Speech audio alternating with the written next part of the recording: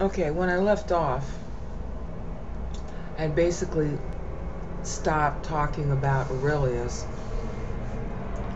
with the focus on the plagues and how Commodus was a bad guy, but I didn't really explain anything about Commodus yet.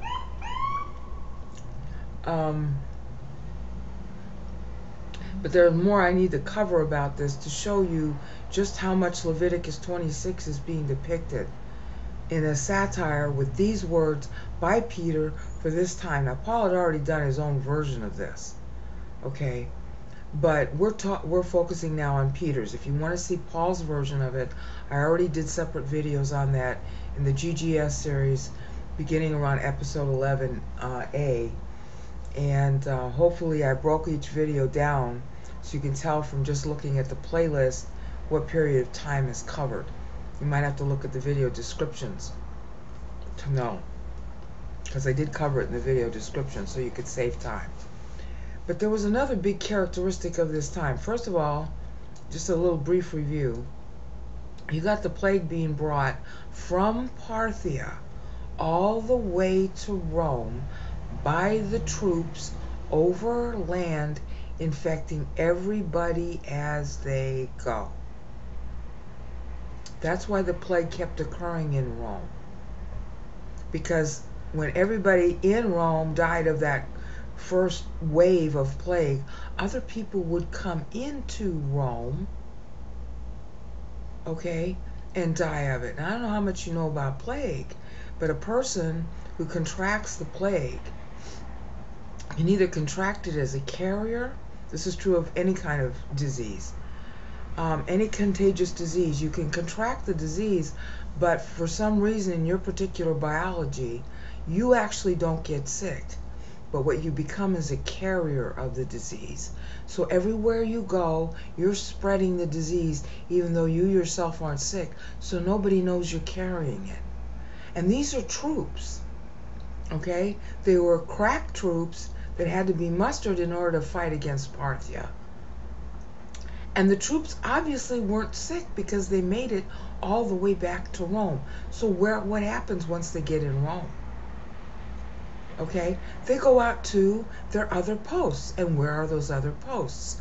Well, in Germany, for example, which would happen in quick order, because this is 166, and by 169, eyes so tear. Is that pregnant or what?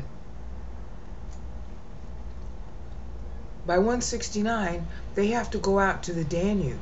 They have to go out to the provinces in the west because there's an incursion and even an invasion of Italy going on by the barbarians in the west. They're coming toward what? Plague Rome. They're coming toward it. So the troops are going out of Rome to protect it. And what are they doing? They are still infected with the plague. They are infecting the Western invaders. And the Western invaders, of course, don't know. And where were the apostate Christians during this time? Oh, a whole bunch of them were in the West, headed by Irenaeus. Later headed by Tertullian. In the east, you had Hegesippus, that jerk, and you had Justin Martyr, but Justin Martyr's just died. Okay, he died in 165. Total anti-Semite jerk. Grew up in, the east, grew up in the Syrian region. Okay? But in the west, so God is bringing the plague from Parthia all the way to where? Germany, the Gauls. It was called Gauls then. Germany and France. I think Irenaeus was based in Lyon. Okay, I might be mixing him up with someone else.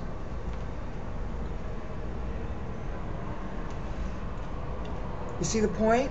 God brings the plague to the Christians. who were largely in the center and the western part of the Roman Empire.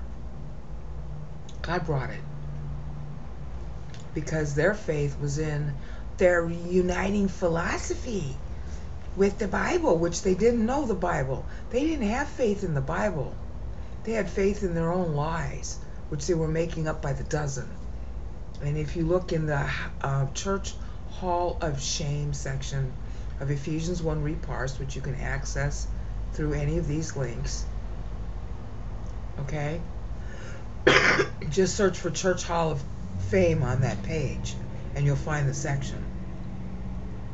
I've indexed, I've given links to ccel.org, which is, Calvin College, their own store of the Church Fathers' writings. You can read for yourself how bad these people were, by name, with specific sections to their writings. Read it for yourself how bad they were, so you'll know why God brought the plague. Okay? He brought the plague, 166 it comes to Rome, as a result of the victory over Parthia. And then, in 169, you've got an invasion of Italy for the first time by the barbarians, beyond the Danube. And so the troops are now leaving Rome and spreading their plague out to the west, which is where a lot of Christians were. A lot of the apostate Christians were. So now are you beginning to understand why Peter wrote his exit window here? Okay? That was the exit window. Up here, highlighted in black. Okay, right here, highlighted it. Now, just, okay, 151 to 169, get out of Dodge. 169 is when the plague goes to the west. So get out. Get out of the Roman Empire, period. Okay? Just get out. As far away as you can go. That's why. Peter's warning them about the plague. Because God has to judge. He has to judge the pagans, and he has to judge the Christians. The Christians are in a state of civil war. Within Rome, the pagans were sick to death of the apostate Christians causing trouble. There were a lot of local uprisings, and Aurelius, okay, who's ruling at this time all the way to here, he allows it. He allows the punishment to go on. I mean, he personally wanted to be tolerant to religion, but when people make obnoxious stinks about themselves and upset the local polities, well, then he has to let it happen.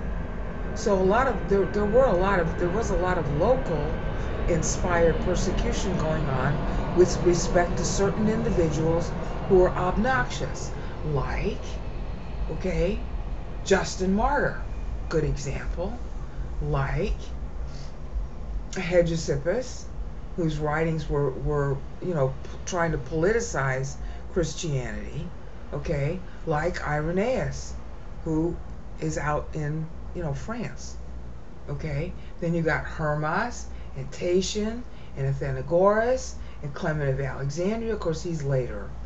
He's just a kid at this time. And Tertullian was just a kid at this time.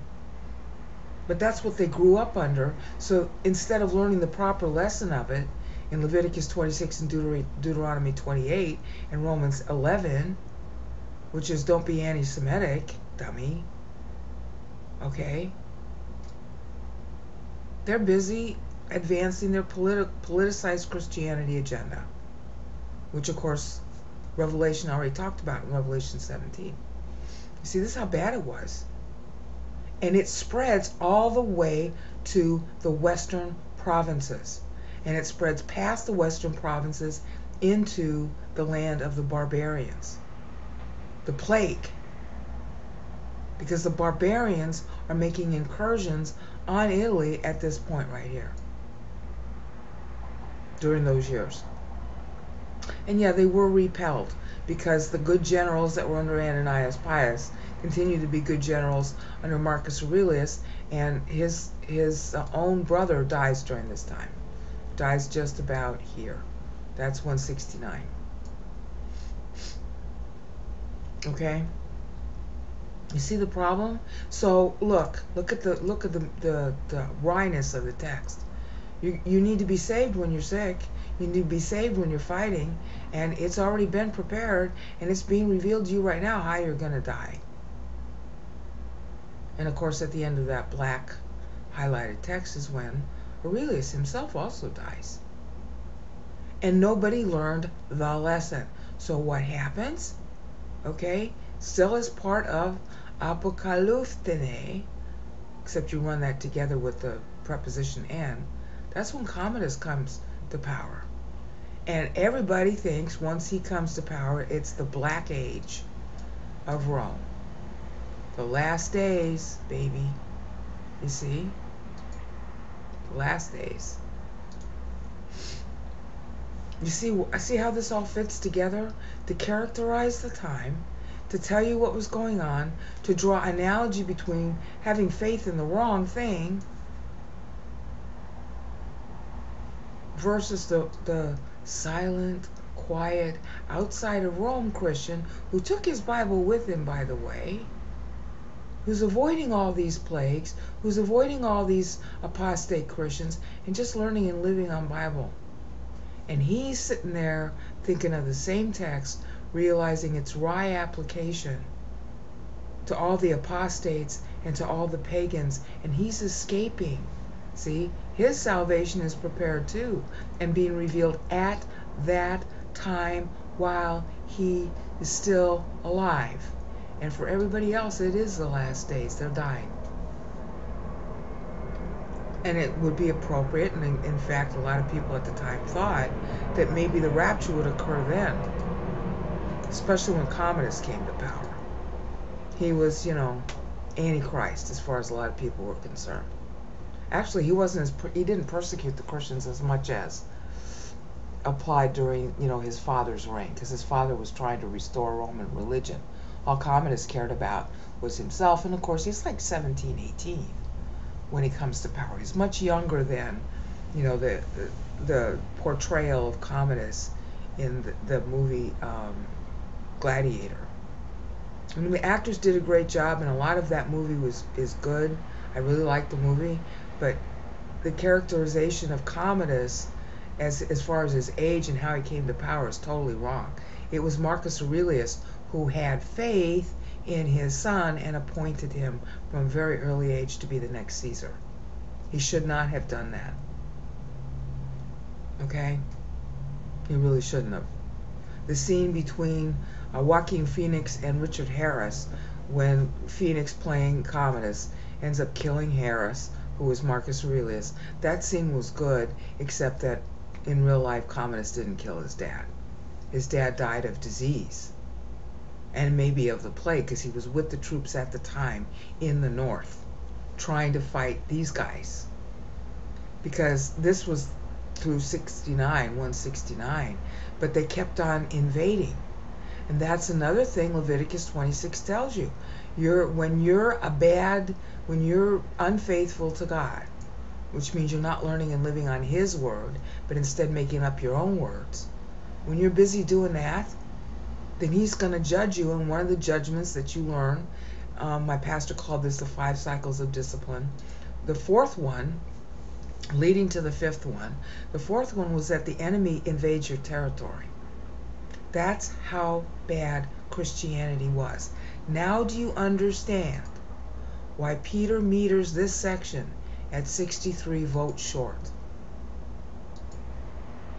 Okay? Do you understand why Peter's doing that? Unfortunately, I clicked the web page and I have to wait for it to go on. This was really insane for it to happen. But this is why Peter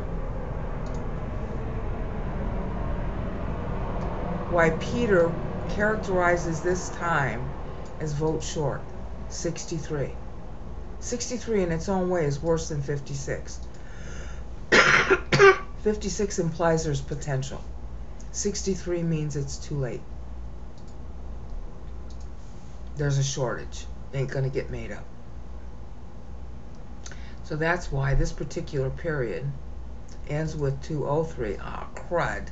I can't even click near it without it calling up the stupid page. Oh, this is so aggravating. I'm sorry, I have to wait now.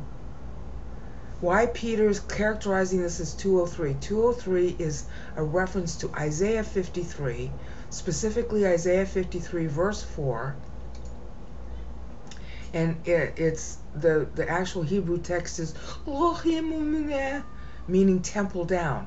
That was Isaiah's depiction of 586 BC, a prophecy about the temple going down. Okay? And Peter is likening this period, ending with the first 5 years of Commodus, as analogous to temple down. Israel being so apostate, the temple has to be taken down. Now do you see why? Okay? Sorry. Now do you see why? That's why 203 is used. Now highlighted, now underlined in green because I clicked the link. Okay? That's why 63 is used. That's what this text is all telling you. Very poignantly, very much classical Greek drama style, very sotto voce, and yet very pointed and very detailed. And look how few words. This is what Greek drama was famous for. They like to use few words because everybody memorized the plays and memorized the text. And then when they were doing their boring jobs of low tech, they could remember the words and play with them. That's what you're supposed to do with scripture. That's what Irenaeus and Hegesippus and Justin Martyr, Hermas, Tatian, Athenagoras, Tertullian, all those people were not doing this.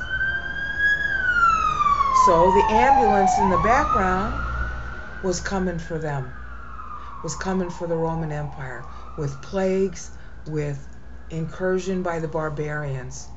And right here at the syllable, Lucius Verus dies, and then by here Marcus Aurelius dies. And what does the world inherit?